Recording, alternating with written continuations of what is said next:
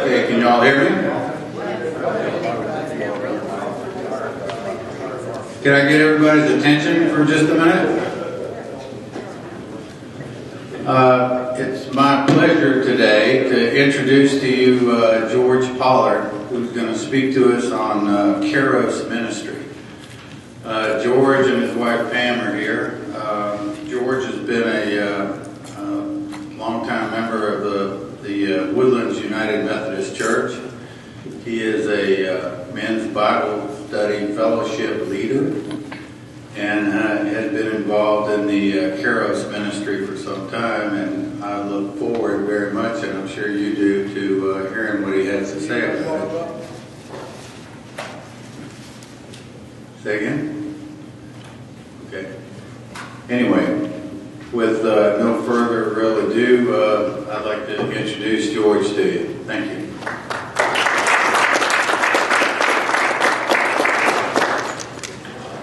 Thank you, David. Just, you have that one off. If you don't mind, I'd like to open with a prayer.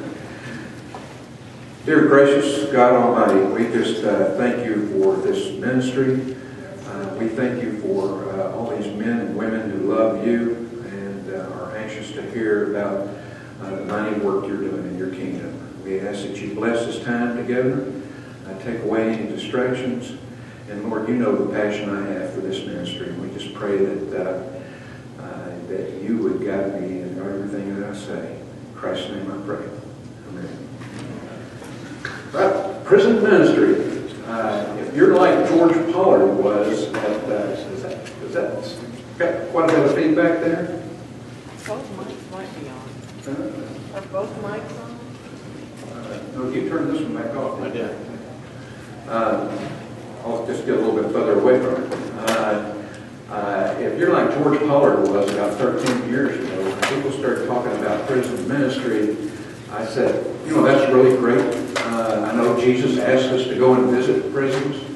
And as Pat closed out the luncheon last time, he said, go out and spread the gospel to all the world.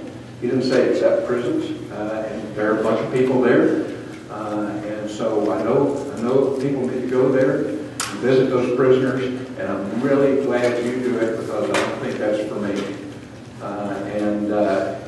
And then I got into approaching retirement, and I had been blessed. I retired with good health, and amply provided for, and that was a blessing. And so I was praying to God how He wanted to use some of my retirement time. And of course, I don't know about y'all, but when I pray, I tend to put them in a box when I'm looking for answers. And I kind of figured it was maybe do a little bit more Bible study, or maybe work more on, or do some short-term mission trips. I was really interested in some short-term mission trips. I hadn't done that at the time. And he kept putting these people from Kairos prison ministry in front of me. And they kept talking to me about prison ministry. And my first reaction is, yeah, that's great. I know God wants you to do it. I spent all my life trying to stay out of places like that. And now you want me to walk in voluntarily and be involved in that? And yet they kept on talking. And God has a sense of humor, as Dick mentioned. I'm a leader in Bible Study Fellowship. And one of the guys in my group, a guy by the name of Stoney, and Stoney was very active in the Kairos prison ministry. And so and I've tried to contact my guys about once a week. And every time I got Stoney, rather than talking about the Bible scriptures that we were studying, he wanted to talk about Kairos. And then finally, and he said, you really ought to consider it. And I finally said, well, Stoney, I'm praying about it, and I'm not getting anything. And I really wasn't. I wasn't getting any of this visions of me in a prison or any of that kind of stuff. And one day he called and he said, okay, we're forming a team at Terrell, and I'd like for you to think about joining us. And I said, well, I've been praying about it, and I still haven't gotten anything, but I'll pray about it for the next 2 days, and I'll let you know, Stoney. And I did pray. And on the second day, my devotional was, sometimes God wants you to step out in faith. Now, there's just too much data here, you know. So I figured I might be going against God. So I called Stoney up and I said, okay, Stoney, I'll do one. I'm just going to do one Kairos weekend. And I'll do the commitment for the follow-up that you have for the 6 months afterwards. But I'm going to have to see what God is doing with this before I go any further than that. And so I did that one in April of 2001 at the Terrell unit. And I've been at it hard and heavy ever since. It was a blessing. It was a blessing. This ministry gives me an opportunity to go in there and see guys on Thursday who come in. These guys, we go, the purpose of the Kairos ministry is to create a Christian community in the unit. So you have to go to maximum and medium security units because you will go to people where they're going to be there for a while if you're going to create a Christian community. And so I've been blessed to see guys, to see how God can take a guy who walks in on Thursday afternoon, who has a very hardened life, all their life, had done some really nasty things, and had never thought about Jesus until Thursday. And on Sunday afternoon at our closing, that same big mean guy is sitting up here in front of probably 300 people now, and giving his testimony about how, with tears running down his eyes, how he found Jesus over that weekend. And I don't know about you, but I've got some of the guys I used to work and fish with that I've worked on for 30 years and they hadn't gotten it yet. And so it's just got to be the power of the Holy Spirit that works through in a mighty way in that weekend. And God is, because I finally gave in, God has blessed me with an opportunity to just be able to see Him do that. Tell you a little bit about the particular unit that I work in, and then I'll tell you a little bit about Kairos and what the format is. And what I'd like to do is share also some of the stories, some of the real life stories that kind of punctuate this. And so I'll start out with the Easton unit. Is where I've been working for most of my time. I got involved in the very early stages of forming the Kairos on that. And it's an old farm. It's over 100 years old. And it's 13 acres. They got hoe squats as in HOE. And it happens to be the place that Bonnie actually broke Clyde out of. And so it's been around for a long time. It's a medium maximum security unit. It has about 2,200 inmates. And in I believe it was 89, we had Newsweek, 1986, October 1986. Newsweek read a cover article on this unit, called it "Inside America's Toughest Prison." And it had been dubbed 60 Minutes did a piece on it too, that this was the meanest prison in all of the United States. Talked to some of the old timers that were there, and they said, yeah, there was bloods in the halls, there was fighting every day. It wasn't unusual for a couple of people to get killed a year, and it was a nasty place to go. And I can tell you today, it's probably one of the dream locations if you have to be incarcerated. They have a and it's not just because of Kairos, it's just because of some really active chaplaincy programs, and they have a strong program now. And as a matter of fact, it's gotten so big and so large, they actually converted one of their 2 gyms to the chapel because the small chapel they had was too small. And now they have a big, nice gym that's been converted to a chapel with sound system and all kinds of things you tend to not, even air conditioning, that you tend to not see in a correctional unit. So that's Easton. The Kairos ministry. Kairos is a Greek word, and I've heard it pronounced a number of times. My ministers tend to pronounce it kairos, or something like that, which is probably a correct Greek term. But it's one, it basically says, it's one of the Greek words that expresses God's timing, as opposed to chronos, which is kind of a more accurate. A chronos time would be your chronometer, your watch, or your calendar, or kairos is God's timing. And that's kind of, all this happens in God's timing. And so that's the whole theme of it. There are several stages of it, but the foundation of it is what we call that Kairos weekend, which is Thursday through Sunday, in which about 30 inside guys from the outside are part of what we call an inside team, and they meet with 42 inmates and spend that weekend telling them about Christ and how you make a difference in your life. We tell them we're not going to change the sentence that they're going to serve, but we can certainly change how they serve, and that's what our intent is. On Thursday is basically a one-on-one time. We're paired up with one or two of the inmates, spend a little time with them, getting them comfortable with it. Friday is when we really get started. There are 7 tables of 9 people at each table, 3 from the outside and 6 of the inmates. And on Friday morning we start with a series of talks that start with choices. You can get their attention when you start talking about choices. They've all made choices, and most of them they haven't been too proud of at this point. And the format is we talk, give them a talk. The outside team members give talks and share their own personal testimony, and then we discuss it at the table.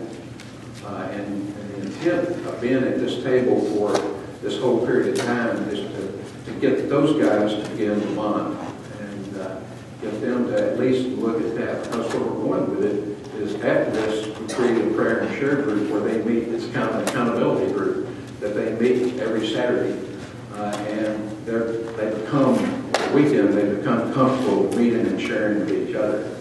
So we have discussion about what they got out of the talk, and then we do what seems like the craziest thing in the world. We then have them do a poster about what that talk meant to them as a table. It unifies them as a table, all working on it. They all have to participate in the poster, and it is a hoot when you think about some of these big old hulking guys or gang leaders. All of a sudden they got markers on the poster, and they're drawing their stick figures as to what that meant. And first time I heard that, I thought, man, what these guys are going to say? I ain't going to do that. But somehow it works. Power of the Holy Spirit, and they start having fun doing it. And so you have to keep them discussing what they got out of it before they jump on the poster. And so then that continues with that format. The next one is You're Not Alone, which is particularly important because the team solicits prayers, and people would be praying for that weekend, over that weekend. And if you commit to do that, you sign a little slip of paper saying that you're going to do it. We make an old paper chain out of all those slips of paper. And during that talk, we come in and spread that paper chain all around the room where we're meeting. So they have constant reminder that people are praying for them the whole time. Guys are impacted by that because they say, but I don't think anybody's ever prayed for me. I had one guy say, do I think anybody's ever prayed for me? I've never thought about prayer. 58-year-old man who had run a successful business outside. He never prayed in his life. But he did that later. And he became the prayer leader in a small group. And so then it continues on with basically talks on Friday. Then Saturday is a powerful day. Saturday we introduce what we call spiritual counseling. If anybody wants one-on-one with a clergy, we usually have 4 or 5 clergy on the team. Speaking of clergy, I meant to tell you, Easton's got a brand new chaplain that just started at the first of the year. And it's Tommy Lyle, who used to be the senior pastor at Tomball United Methodist Church. And I was having lunch with Tommy at the Eastern Unit just this Saturday. And he said, be sure to tell everybody hi, because he had come here. Wasn't a regular, he had to admit, but he hadn't been here before. So Tommy said hi. But anyway, we give them an opportunity for spiritual counseling, so they could have some one-on-one counseling if they would like. One of the things I love is on Saturday morning we get together as a table family, but we go away in a secluded spot and get in a circle, and we have a cross, one cross, and we have a prayer circle. And you just, the table leader explains to them that we're just going to do simple prayers, nothing complicated. All the outside guys make a point of making these prayers simple so that they become comfortable doing that prayer. And so then we'll start out, the table leader start out with a simple prayer, and then he'll pass that cross to the next guy, who can then pass it on if he doesn't want to, or he can hold it and do a silent prayer, or he can make a prayer. And they don't always pray the first time around, but then we go around the second time, and it is amazing. It is amazing to see them all of a sudden talking to God. I remember 2 occasions where people actually did the sinner's prayer, accepted Christ and confessed their sins right there in that prayer circle. So it's always warm to me to watch these guys experiencing prayer many times for the first time. Another highlight for Saturday is they get a bunch of letters. All the team members write letters. Other people on the outside who want to write letters. And right after lunch, we let them spend time, give them a little bit of time to read those letters. These letters are sealed. They never get a sealed letter. And what's more important is probably half of them don't get letters at all. They always, there's always really teary eyes after they get through that somebody thought enough of them to sit down and write when they haven't heard from their family in 15 years. And so it's just, that's part of what this ministry is. Our motto is listen, listen, love, love. And we just love them to death and give them stuff that they've never seen before. A big portion, a big emphasis on Saturday in our discussions and our talks, our meditations are about forgiveness. Because that's the big hurdle. That's the big stumbling block. You got a lot of baggage. They got a lot of anger against some people. They got forgive some people starting with themselves. And so that's a big hurdle for them. And so we kind of spend the whole day kind of working through thinking about forgiveness of themselves, of others. And we give them a little slip of paper, which is actually flash paper, and we ask them to be writing down what they want to forgive. And several times during the course of the time, we give them time to write that down and keep that. And we have at the very last thing that we do on that day is to spend. We have a forgiveness ceremony that the chaplain conducts. He tells them about how Jesus forgives. Chaplain Drum, who was chaplain before, had one that's good. He says he takes all your confessions and all your requests for forgiveness, and he takes them and he throws them out in the ocean, right in the deep part of the ocean, and he puts up a no fishing sign. And that was always a graphic picture to me. But so we're talking about how quickly Jesus can lift up that burden. And then we have a ceremony where they go and put that slip of paper on a spike that's on a cross. And then after they've all done that, the chaplain points out Jesus forgives in an instance, and we put a lighter to that stack of flash paper, and in a second, it's gone. And that's the quietest that room ever gets. Those guys just think about that it just goes that quickly. And that's how we leave them for that night, to go and think about all the burden they left up on that cross. And that is just they come back different people Sunday morning. One of the things we do before that is we have an open mic where we have guys who get an opportunity to, if they want to say what they're getting out this weekend. And many guys at that point have already accepted Christ.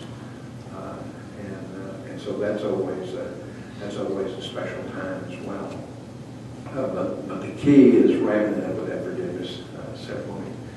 Sunday is pretty much, kind of picking up from where you left with forgiveness. We emphasize don't be going to that fishing hole. We don't want you going back and picking up that stuff you left on the cross. And moving forward. So that Sunday is dedicated towards moving forward. A couple of special things. We have another prayer time. This time where each individual goes around and puts hands on his table, everybody at the table, and he offers personal prayer for each one of those people. Because at this point in time, they've become very bonded. And it's powerful to hear some of those prayers for people. And a blessing to be prayed on by those guys. And then we present them with a cross that says Jesus is counting on you, and your response is, and I'm counting on Jesus. And then after that, we do this kind of back in the back room. And after that, we've been setting up in this large, what was gym, is now a chapel. Bringing in people from the outside who have asked to come to closing, and any of the active Kairos guys who have been through Kairos in the unit that can and want to come will come, and so all of those guys fill that place. It's not uncommon to have 100 people from the outside, and we have well over 200 guys from the inside. So it's a pretty crowded place at this time when we have the closing. And then we take those guys down, and of course everybody's cheering for them. And we give those guys, the guys that have been through the weekend, an opportunity to give their personal testimony. That, if you'd ever like to attend the closing, it's well worth the price. Because it costs nothing other than a trip to Easton. And you hear some of the stories about the journey that they made just in that 3.5 days. So that's a powerful story. After the weekend, one of the things about this ministry is we don't quit there. After the ministry, we meet again with those same 42 guys the following Saturday, and we teach them how to do those prayer and shares. We take a half a morning and teach them how to do these accountability groups. And then after that, every Saturday, we do a prayer and share and with a Kairos volunteer there, because you have to have some sort of outside volunteer for those. And then on the second Saturday of each month, we go back and have what we call a Kairos reunion, which is everybody that's been through Kairos can come, and we have a time of praise, worship, music. We have a lot of music on the weekend too, which is interesting. We'll start watching some of these guys sing that never sung before. And so we have praise, worship, there's some testimony, and then we break up into small accountability groups with a Kairos representative with each of the group, outside guy, to basically ask him, okay, how's God working in your life? What's he doing? And that's a blessing too. Pam tells a story that when I got into the Kairos the first time, part of the commitment is you're going to go back on this Saturday, one Saturday a week, to do these reunions. And the first time, I thought, oh man, here I got to get up at 5:30 to get there, and this is on Saturday. I don't have to work, and that's the only time I don't have to set an alarm, because I got church activities on Sunday and I work during the work day. Do I really want to do this? And so I grudgingly got up and went. And that happened the first time. And the second time, I couldn't wait to get there because it's so awesome to see how God has worked in those people's lives in just that 1 month. And so that was that was really a blessing. Thinking about some of the guys that I would like to share a story with. One of them came to mind. We refer to him now as Arian Ralph. This was actually the first time I worked at Easton. And we're sitting at a table. I'm a table leader. That's part of the reason why I came over, is they needed somebody with some experience, and because they were just getting started there, and I was a table leader. And one thing you don't do is get comfortable in doing this activity, because that's just when God has a sense of humor. And I may have been a little bit comfortable because I had some experience, and we were just starting up there. You tend to have two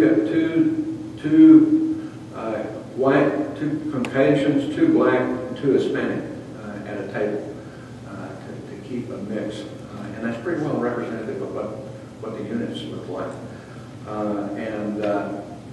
And so we're sitting there, we're cooking along, and about mid-Friday morning, which we're just getting started. You know, I think we'd had one talk, we were discussing the second talk. And this guy, Ralph, who was a white guy, and he says, well, y'all don't know me, and I think he was probably referring to those of us on the outside, but before he could finish his sentence, we had a black guy, Frederick, who jumped out, and he says, I know you, I know about you, I know what you stand for, and I don't like any of them. And Hispanic guy, who I believe at the time David was part of the Mexican Mafia, he jumped out and he said, and I hate you even more than he does. You know about bullet prayers, don't you? Well, old George was sending up those bullet prayers. God, we need help on this thing. I'm getting ready to have a meltdown right here at this table just as we're getting started. And I said, well, guys, we're coming in here fresh. And we're all having an opportunity to see what this is about. So I just ask that you put that kind of stuff, leave it outside, and let's just follow what we're talking about on this weekend. And they agreed to do that. And as, of course, the weekend came along, the problem was Ralph was one of the two Aryan gang leaders in that for the Aryan gang, white supremacists. And he didn't have any use, and he raised his whole life, he didn't have any use for Hispanic or black. And it was pretty clear about it in the unit. Also, Ralph, through the course of the weekend, found that these were pretty neat guys. As a matter of fact, he and Frederick got to be really good. He found out Frederick was better, was a nicer and more interesting guy than anybody else he knew. And he got to thinking that other guys he'd been running around with were pretty bland, you know. And the next thing I know, they're good buddies. And then at that closing I'm telling you about, Ralph got up and he talked about how he'd asked Christ to forgive him for all of his past and for his biases. And said through this weekend he had found that these men of color have a lot more to offer than he had ever willing to accept. And he said, as a matter of fact, I'd like to introduce you to my new best friend. And he called Frederick up, and there where they were, hanging together, just with a smile. And they stayed friends until Frederick got out first, and Ralph has just recently gotten out. But it was a whole transformation of a lifetime, just turned around through the power of the Holy Spirit. I also like to tell the story of Larry Haynes. He's one of the favorite ones out of our group. Bob Baldwin has worked with me in the past on that for many years, and Larry was one of our favorite stories. Larry Haynes Larry just didn't talk. He didn't want to have it. The way Larry dealt with his time is he just didn't want to spend time with anybody. And so when Larry came to the weekend, he would just sit there. And there was nothing. I mean, no expression, no conversation.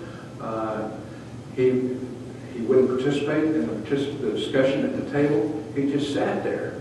And he was at a table right next to mine, and I kept noticing Larry, and I wondered, is this guy alive?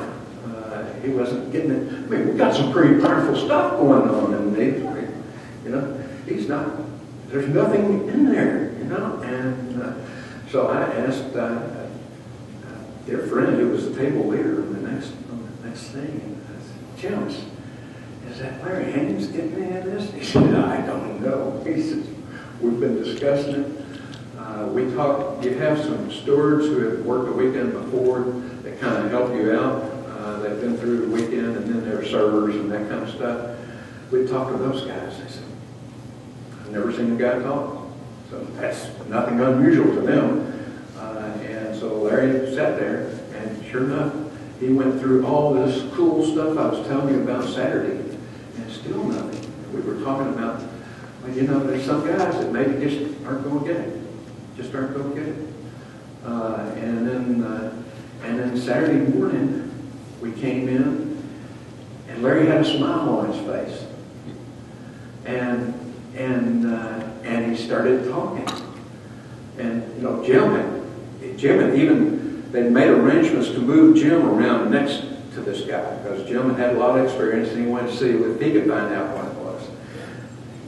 Well, then all of a sudden, Larry was all talkative, and he wanted to hear all about this, and it turns out he'd been taking all this stuff in, and he processed it that night.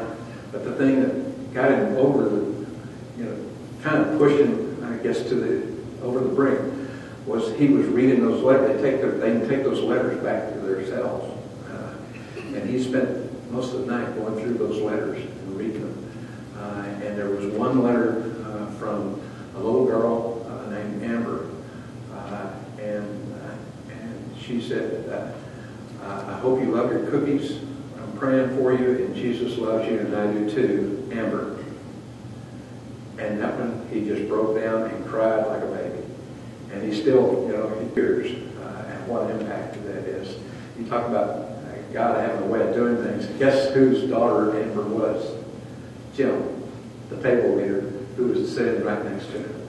And so they instantly had a bonding. And Larry had a complete transformation. He accepted Christ. He was on fire for Christ. He got active in the church. He became the leader of the inside Kairos community. They rotated leadership for a period of time. And Larry became the leader of this. This is a guy nobody had ever heard talk, and all of a sudden he's leading the group. And at our closing, we have what we call a fourth day speaker, and he was actually the speaker. And if anybody had ever thought Larry Haynes was going to be the speaker, he was. The significant thing about that is Larry contracted hepatitis and really got advanced on him, and it took his life. And as he was going through the process of dying, they were transferring him to medical centers, and Larry was going around with his IV, going around telling everybody, do you know Christ? Because you need to know Christ. If you're in a place like this, you better get yourself squared with Christ. And the people there said they don't know how many people he led to Christ before he died. But the great thing, and some of us were actually able to go to his funeral service, is we know where Larry is. There's no doubt in our mind. And it was through the power of the Holy Spirit and transformation, and a little old simple letter from Amber that had a powerful story. And then I'll finish up with one more, and then I'll ask for questions. And this is a guy by the name of Tommy. And Tommy was one of the leaders in the Blood, which is a big game in the unit. And Tommy was at my table that particular weekend. And he's never admitted it. But I believe Tommy was there to be an enforcer.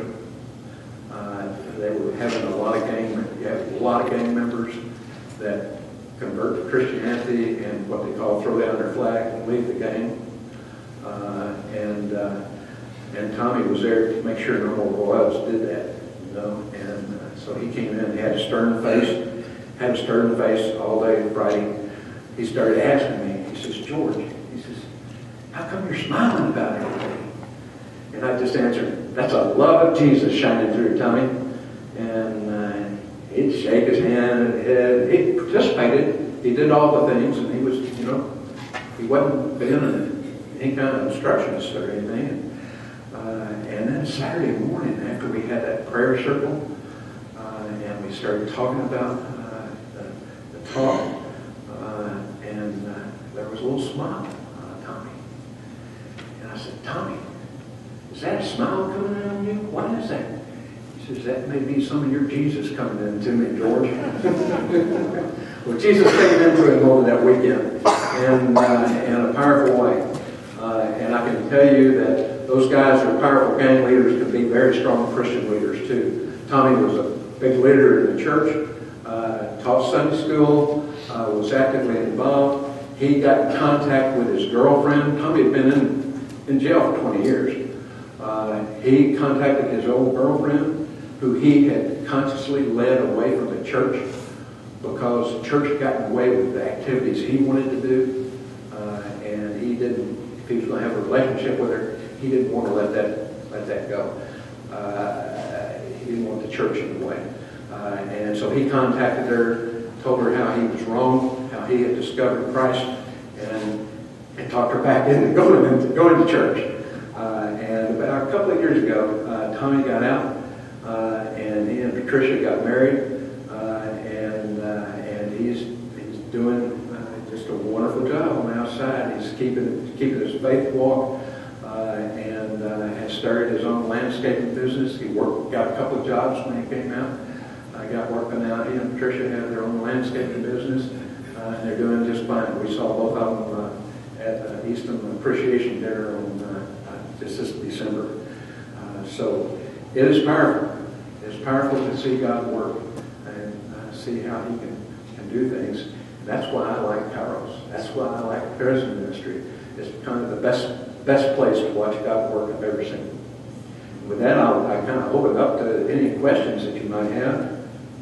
I think we have a couple of minutes.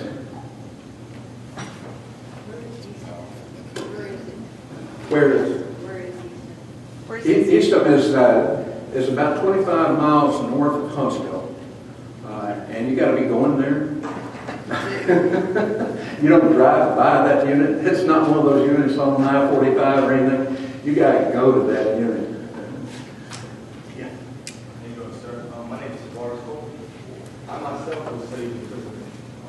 Right. 16 years ago, man, I was given a life sentence in prison. I was with the blood gang. I was here. Okay. So I worked with the Italian mafia. But God saved me in prison, and my sentence was cut down to 21 months. And then when I came out of jail, went back and had doing ministry with the church. I was going to prison ministry, and I'm still doing it today. I actually bought some philosophy unit Saturday. That broke. I want to speak to some guys, you know. So It was Terrell. That's where I started. And they changed it to Walensky because Terrell was a board member, didn't want to be associated with that unit. Okay. Yeah. Well, actually, right now, doing ministry with other people, personal ministry. But I want to get connected with you and even go in and share my testimony with some of those guys. Why don't you just talk with me right afterwards, and we can talk and we can get some connection information. Appreciate it. Yeah. Praise the Lord. Thank you for your testimony.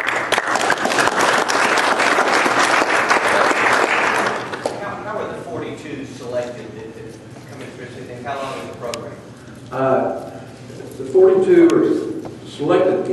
The chaplain tends to gather in recommendations from other people, inmates, guys who've been through Kairos might end up might submit a name.